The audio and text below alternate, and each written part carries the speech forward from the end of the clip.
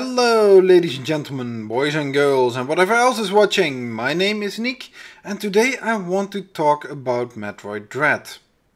Pretty much just like everyone else on YouTube and other social medias.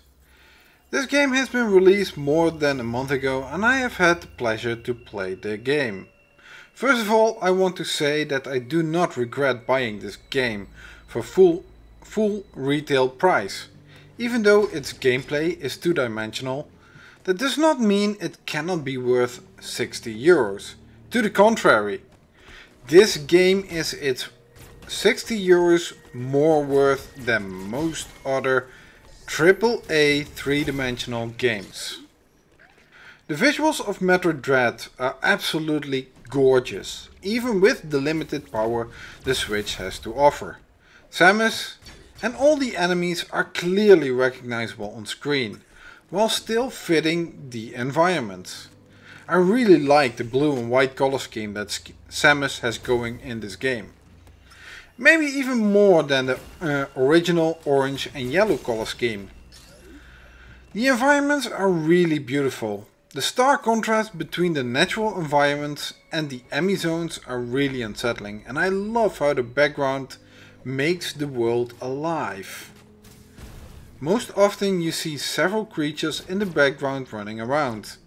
Even unsettling, foreboding events that keep you on your toes.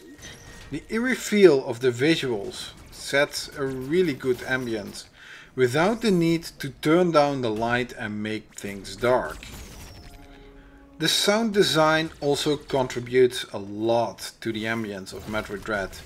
In the past, the Metroid franchise produced some really iconic music. Music that you can put on a playlist and listen to while doing some other tasks as well. Metroid Dread, however, opts for a more different approach. Some of the iconic music themes do make it into Dread, but they are mostly relegated to the beginning story of the game. During gameplay, when you traverse the environment, the music is more geared to set an ambience. This makes the music on its own less memorable. However, it amplifies the atmosphere and mood of the game drastically. More so than before, Metroid Dread feels like a thriller movie. I have heard some say even a horror movie, but for that it lacks the really nightmare fuel, scary stuff to gross you out. But the scary thriller is a more apt description. The sound effects of the enemy and local creatures combined with the ambient music keeps you tensed up in your chair every single moment you are playing. And playing the game mostly feels fantastic. I really like the diversity of navigating the caverns of the planet CDR. Samus has a good moveset, which increases with every new power up you get. And if you get some skill, you can glide through the caverns in no time. The creatures you come across serve as a good challenge, but not one that can seriously slow you down. It is a lot of fun trying to find all the secrets, although most of them require a power-up that you can get later in the game. And this is something that Metroid Dread does really well also. Metroid Dread is a fairly linear game, and the game is smart about guiding the player to the next destination. In Fusion and Zero Mission, the game literally marked on your map the next place where to get a new power-up. Metroid Dread does not do this. Instead, the player suddenly comes across a power-up as the game forces you in certain directions. Even when you come to a crossroad, there is always one path that leads to progress. The others quickly turn into dead ends that you cannot pass without the required power-up. Often you find yourself on a path with points of no return. The player is then forced to continue until the game allows you to backtrack to earlier areas. Of course, if you have the skill, the game provides several sequence breaking options, but for a casual playthrough the game is linear. However, how Metroid Dread creates this linearity is rather subtle, and you probably wouldn't notice it upon a first playthrough. The enemies are a great source of dread at first.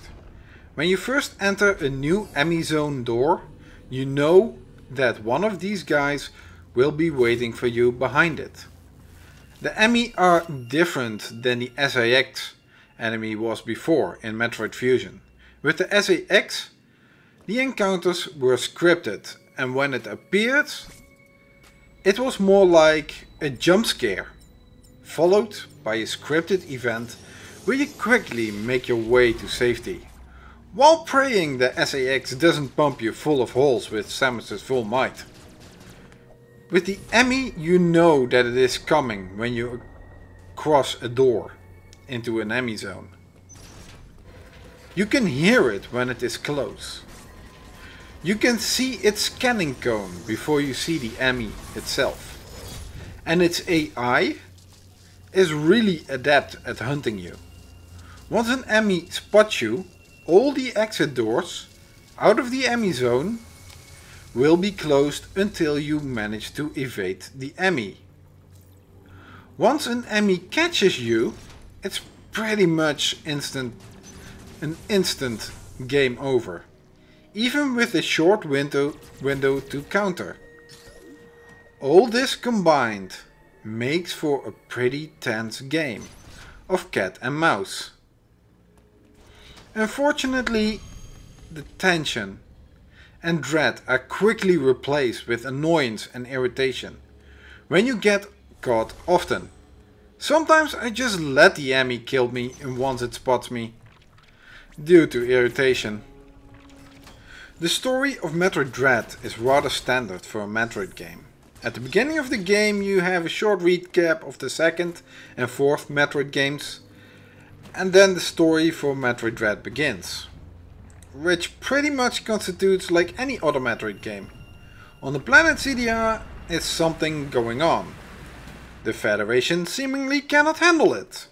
Samus goes in to investigate and upon arrival loses all her power-ups. Again. Now Samus needs to defeat the bad guy and escape. It is a pretty basic story and I find it a bit lacking. Sometimes you come across some terminals which allows you to talk to your ship, but those serve one of three purposes. 1. To explain a new power-up to you, which you pretty much have figured out already. 2. To tell you that you are nearing an upcoming boss. That could be useful. Or 3. To repeat the events that you have already experienced before. Just to tell you and not show you. Even though I have heard many describe Samus as being a badass, I would rather say she is more of a blank slate. Her badassedness can more be found in the gameplay with every awesome move in her moveset. It cannot be found in the cinematic cutscenes, however. In those, I think Samus is more of a blank slate proxy character. I have yet to see anything concerning Samus's past. Okay, allow me to explain. Samus may be a lone wolf bounty hunter, but that does not mean she has no friends, other loved ones, or even people she may dislike. That all have had an impact on her life. I have seen nothing of that in this game. The game does not explain the lore of Samus's character, does not explain the world that Samus actually lives in, beyond what you can directly witness in the game, through gameplay. Which is a damn shame. It's something I liked from Other M actually, which does a lot more of that.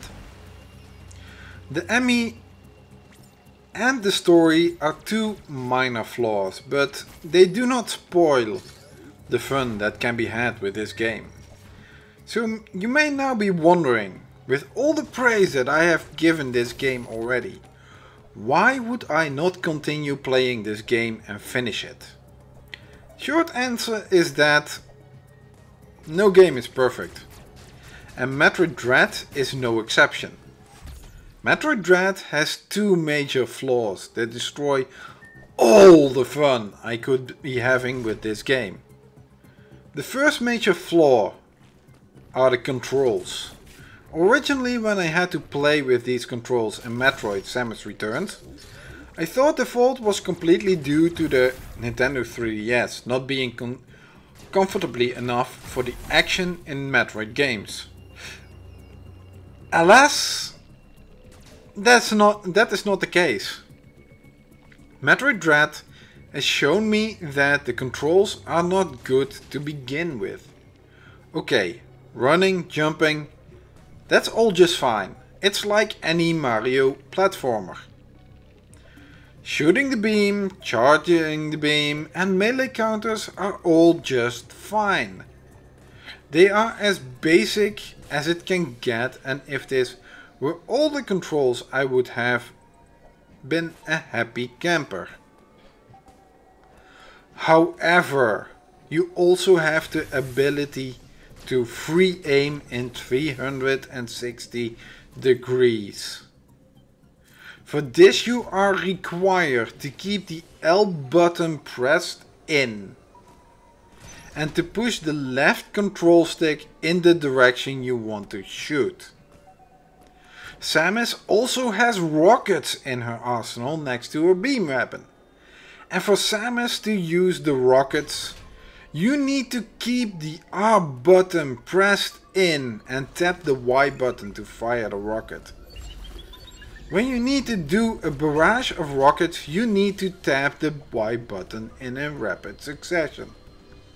And more often than is good for me, you have to shoot rockets while in free aim mode.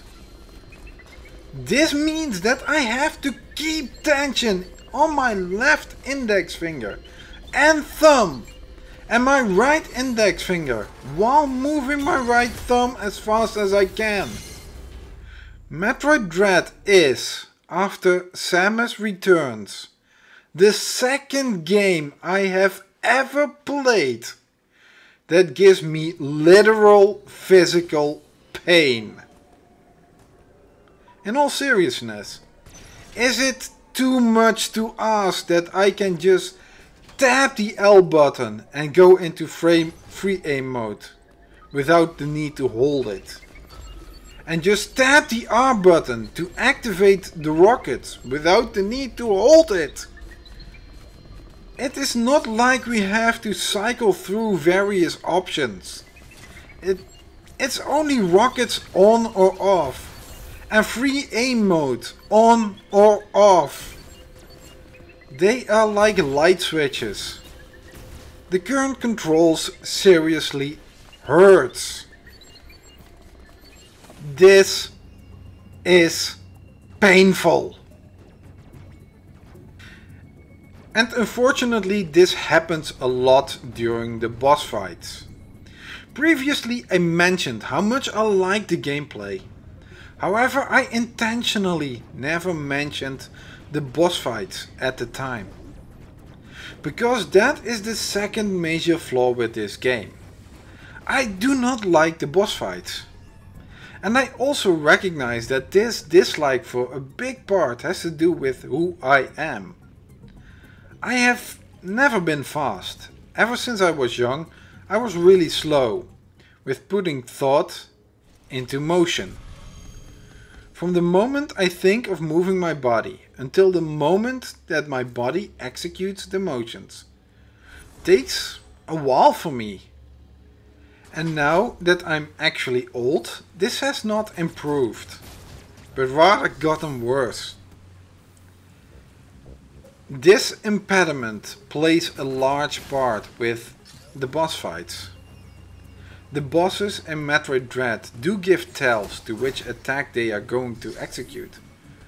Some have larger windows than others, but for me it's always too small. Because my reaction time is so slow, it means that I have to decide which attack to avoid or counter before the boss gives a tell to what attack he is going to do next. It basically means that a boss fight for me is the same as playing in a lottery. And when I make a wrong choice, the boss does a lot of damage. This game does not pull its punches, and there is no room for mistakes. It isn't all bad, because with my positioning, compared to the boss, I can goad him into a limited subset of attacks he will use. So that lowers the options for my lottery choice. But I still could choose wrong. Because bosses are so damaging, I really need to use the most out of the openings the bosses give me. And that means a lot of free aiming with rockets, which hurts. As bosses are lotteries, I die a lot with them. Take the first boss for example. I was defeated at least 20, if not 30 times, on just the first boss. Rather often it takes hours for me to defeat a boss. Thus when I finally win, I do not feel any excitement over defeating a hard boss. I only feel the groaning relief of finally passing the lottery. And I can put down the game and get some rest for my aching hands. I do not feel accomplished with defeating a boss, just painfully relieved that I'm finally allowed to play the game again. Which has to wait until the next day, because my hands hurt from the free aiming and the rockets. In my opinion, this game could have done with a more accessible easy mode. I can already hear some of you say that I just need to get good. But the thing is that getting good is about learning patterns and the proper responses to tells. But if I am too slow to react to those tells, that is not something you can train.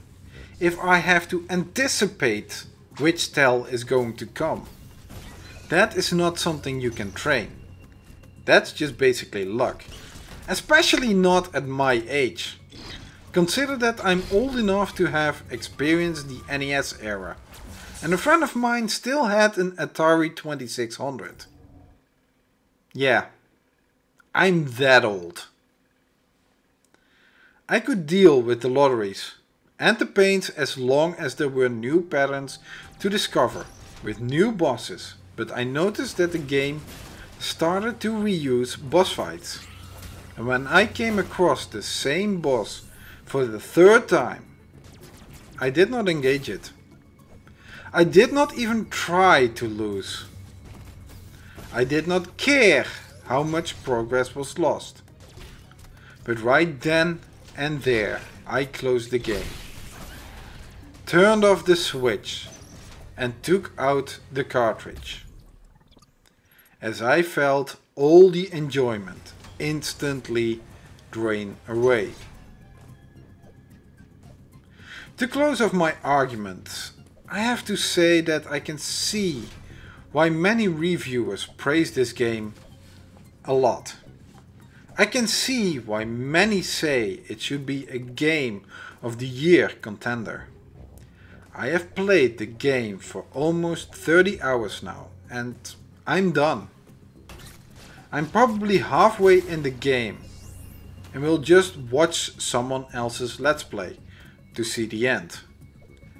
With the next Metroid in the series, I will probably wait until it ends up in the bargain bin or sold as a used copy to add it to my game collection. There are many games out there that do not hurt to play, and I still would like to play them.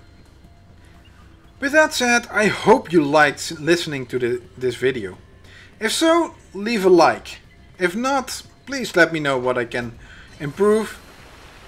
I would also like to read your opinions on Metroid Dread in the comments below. I thank you all for watching and hope to see you next time. Bye!